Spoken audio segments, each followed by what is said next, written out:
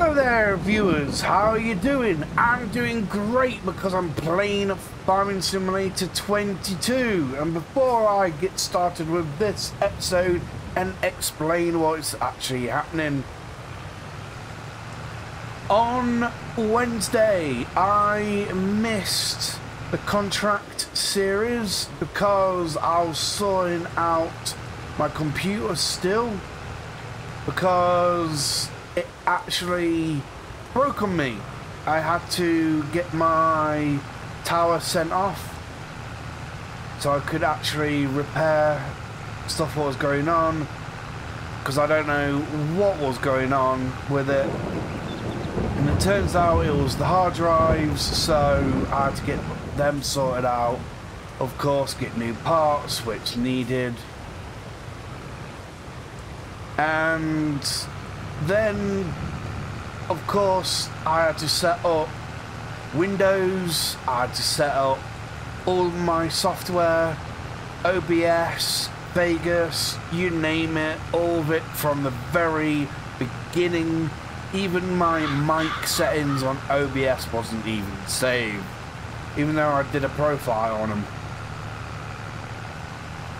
So it comes to actually getting ready and prepping for recording.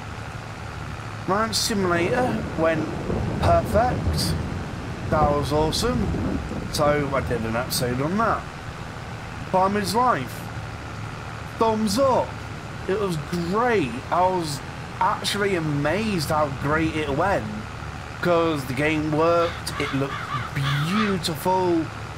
And I kept up with what I actually needed to actually do. Because remember, I've had like a week away, so I didn't know what the plans was, but it all came together.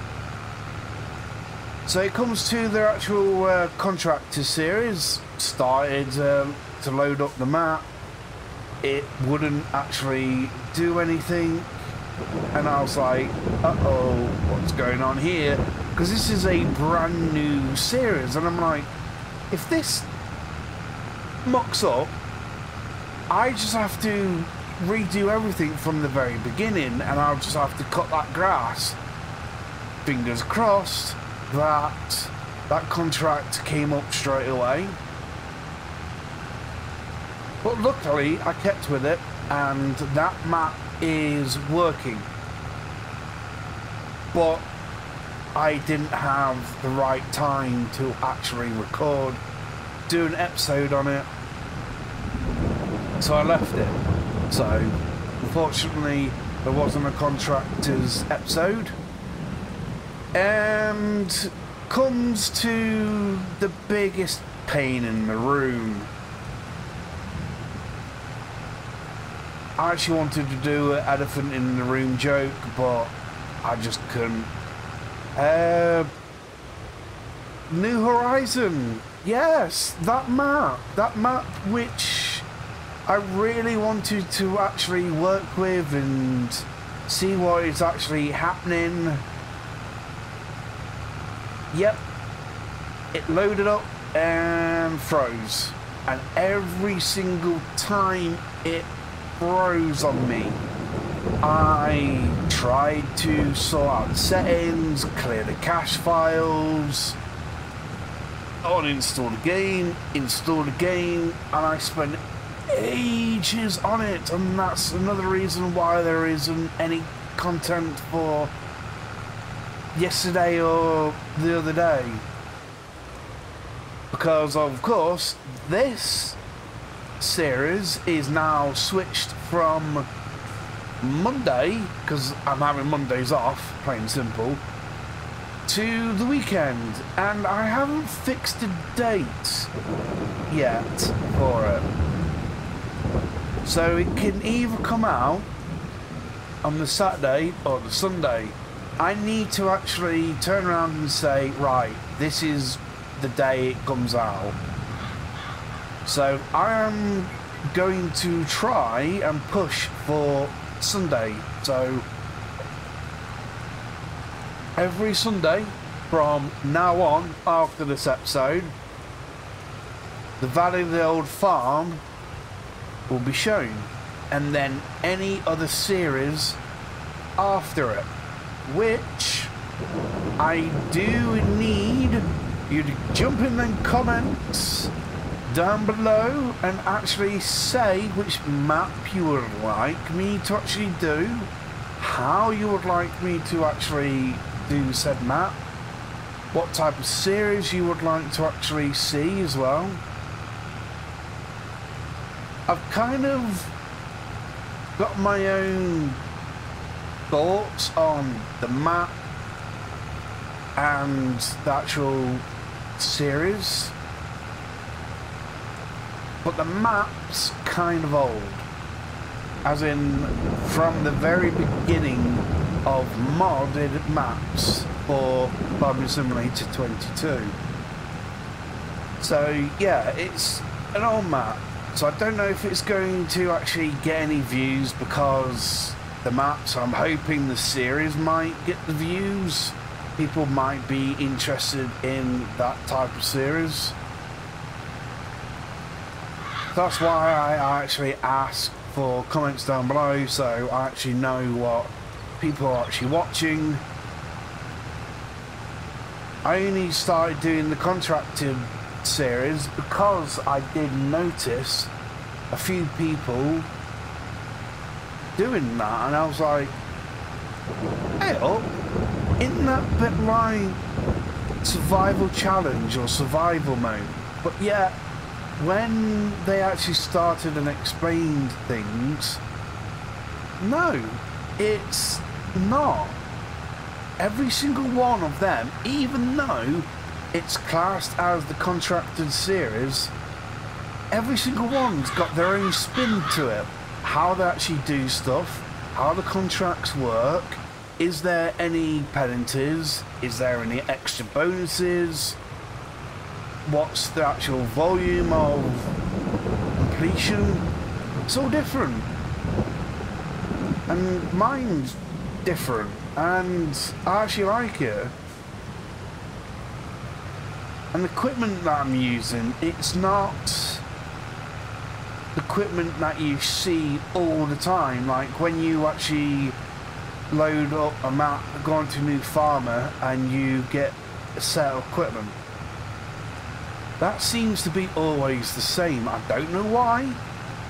I don't know why that modders who create their own mods start off with the exact same equipment, or near enough spot on exactly the same to how the original in-game maps work.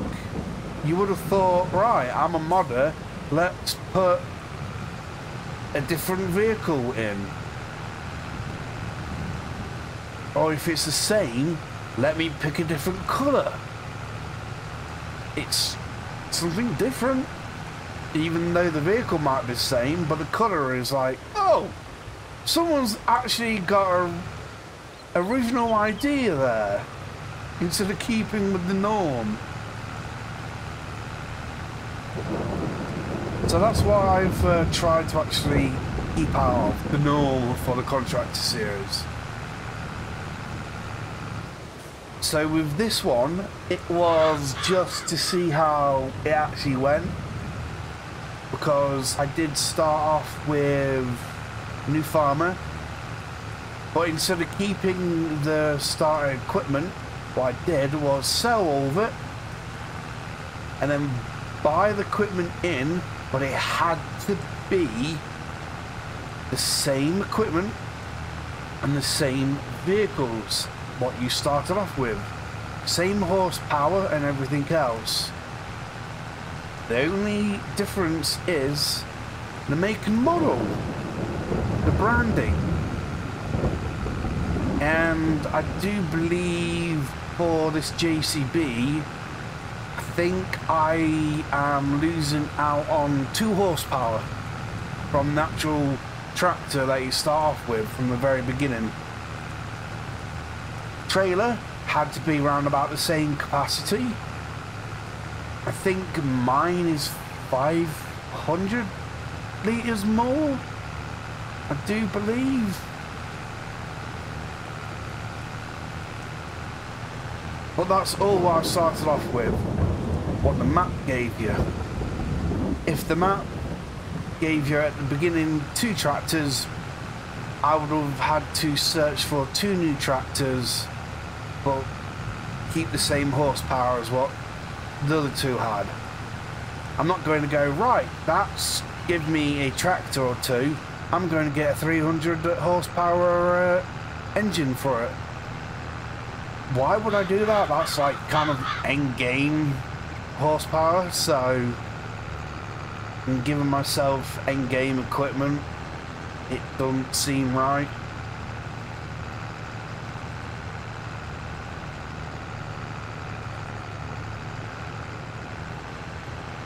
But here,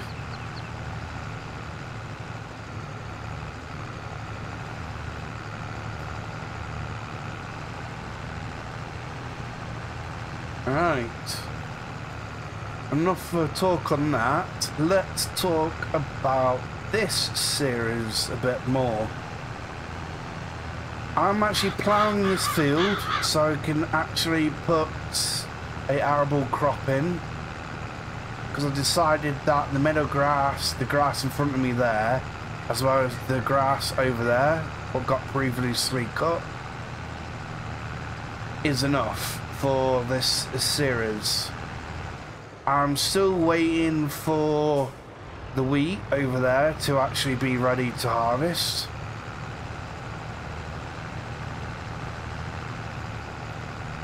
So I'm thinking to do this harvest on this field, then the wheat harvest, sowing another crop, and then do that harvest, and then that'll be the end of the series.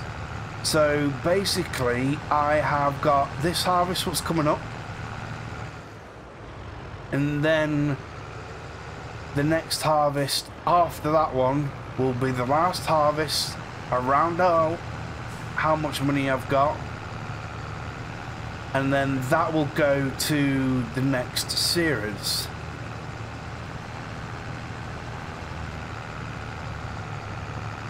And with New Horizon failing, I need to pick a new series for that. That's why I asked for help in the comments down below. Whereas this one is this harvest, next harvest, series ends, and the money from here goes over to the next map, the next series, and go on from there. But of course with that, I'm not going to buy everything, which is like the best ever. I'm still going to of course start off small, but I'm going to have a bigger threshold than what the actual base game would give me from the very beginning. And I don't have to restrict myself to having what the game starts off with. Basically, I'm like, right, this is the map, this is how many fields I'll buy, and I'll have to work with that. Kind of a bit like Court Farms. But Court Farms had difficulties in the mods weren't working, and I kept hitting like these story barriers where I was like, I don't know what to do, because I'm kind of doing this on a different map. I don't want to stay the same. Like for the past few episodes, for all the 3 series, it had the grass cutting, and I'm like, I didn't plan this, and I feel kind of bored. And I'm the person who's creating these videos and playing the game. And I was like, oh, what's today's plan? Cut grass, okay. The day when I need to record for something else. What's today's plan? Cut grass. Oh. Rinse and repeat. It just didn't go down well. And yes, I know I haven't actually spoke about the missing episode. If you actually notice, you'll be like, if he's recently cut the grass, where's the bales? Well, they're actually in storage at the moment. And I kind of kerfuffled. Anyways, because I did the bales in a certain size. And when it came to the collection of said bales, well, the wrapping, shall we say, the wrapper was like, oh, these aren't supported. I actually went one size bigger than I was supposed to do, so I kind of ruined all the bales, what were supposed to be silage, because it was going to get wrapped, and I couldn't do anything. So I had to buy Omer Tanner's silo, which is over there in the yonder, as a temporary fix to solve that problem. So basically I put grass inside and it ferments the grass for me and turns it into silage. It was going to be turned into silage anyways, so it's better to actually get a production to do it rather than the pit, because when I used the pit last time, I lost about 20,000 litres of grass, which means 20,000 litres of silage, which is a lot of money. That is why I ended up going with wrapping and trying to have a baler with silage additive. Alright, that explanation is over. This series explanation is over. And I spoke for the whole majority of ploughing this field up. So I'm going to actually cut off now, finish ploughing, and go from there. And there we go. Perfect. Now, let's look at this then. Can it show me a state of plougedness? Yes, it can. There we go. Nicely done. No gaps. Perfect. Right, lift you up. Hold you. And now is the time to actually show you what's actually going on over here. As you can actually tell, there's the wrapper, which was going to wrap up the bales, but in the end couldn't. Plow can go there. There we go. And let's go like this, so you can actually see. The mower, as you can actually see, is widespread. So no swaths. Tedders there. Cedars there as well. And over here, this is where the magic is happening. So I have at the moment got 300,000 litres of grass, which is going to be turned into silage. I've got hay, which is going to be turned into silage.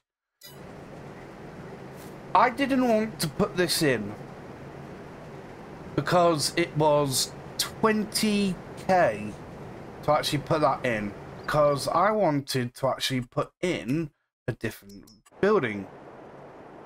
So going to productions, and that is Omer Tanner's production, what I'm using for the silage.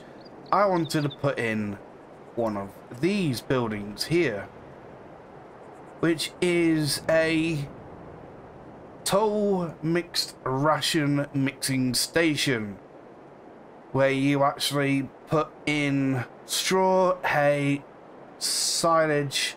I don't know if this one has the ability to say, do you want to put the mineral feed in, or you have to put it in. So I wanted to actually put that building up anyhow. That is how I was going to actually feed the cows, because that is the next big step, the cows. I've of course got a lot of straw already saved up, as you can see here, and I have got hay up there as well. And where is my other vehicles? There you are. Right, so that's all the vehicles. What about my other place, my allotment? How's that going? I did find out in the previous episode that the coffee bean mod kind of corrupted itself and deleted the actual stations here. So I thought, you know what, I'll just leave that for a different series and just delete it. So that's why there's a massive gap there. Everything up here is working nicely. So all this lot is being sold automatically. The grapes and olives are going to be sent to the production yard and then sold. So yeah, everything is going nicely. So once this has been turned to silage, I can figure out how much I'm going to be keeping and how much I'm going to be selling. But by the time that is done, I reckon meadow grass will be ready to actually cut again, and I could probably get that cut to do the silage for the cows and just sell all the silage from there automatically. I don't know, we'll see.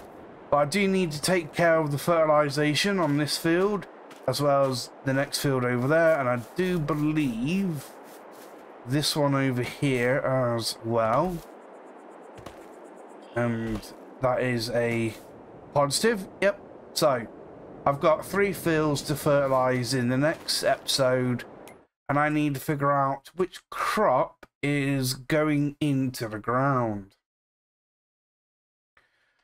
because it's beginning of May. So I have got the option of corn. I could do a chaff harvest,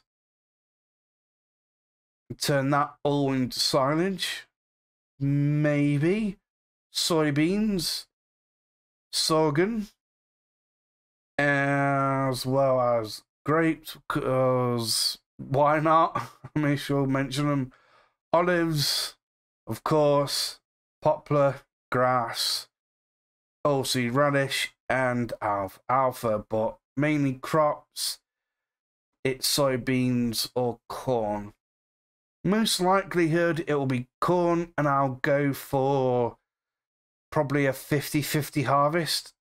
50% corn, which can be sold as corn, and then the other will be 50% chaff, which will be turned into silage. Actually, prices. Let's have a look at that. Corn is going to net me about 2,000 per 1,000 litres, whereas silage is way less. So yeah, make sure I'll actually sell it all as corn. So looks like I'll be doing that. I do believe my harvester can have a corn header added to it. Yep, I mean, it's not that bad, actually. So, you know what? I'll be getting ready for a corn harvest as well as a wheat harvest. But you know what? This is the end of the episode. Thank you very much for watching. Hope they enjoyed the episode. And as always, remember, I appreciate you all, and you'll see me in the next one. Bye.